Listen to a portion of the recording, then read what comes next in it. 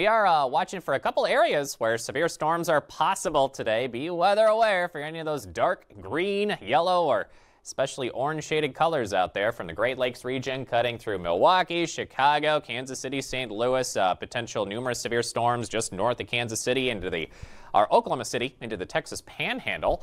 Significant risk for hail there with storms today, but can't rule out damaging winds or a brief tornado. Marginal risk in areas of northern and to southern Florida includes just west of Tampa Bay, or near Tampa Bay, and just west of Miami. That cold front stretching. Already some morning storms along Interstate 70 right near Kansas City. Flood watches are out as well, watching for several inches of rain today. Heat advisory in that orange shade in southwest Texas.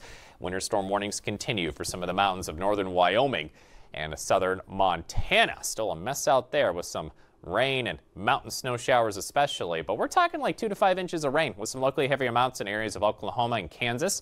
Also worth noting, Agatha, the National Hurricane Center update from last night, turned into a tropical storm. It'll linger in southern Mexico for a couple of days, and as we start the hurricane season in the Atlantic tomorrow, we're watching for a medium chance of development within the next 5 days from the Yucatan Peninsula, including southwestern coastal areas of Florida. Some near-record heat out east, cities like Philadelphia, New York City, Washington, D.C., with highs well into the mid-90s as you're well ahead of a cold front, so you'll be hot and sunny today.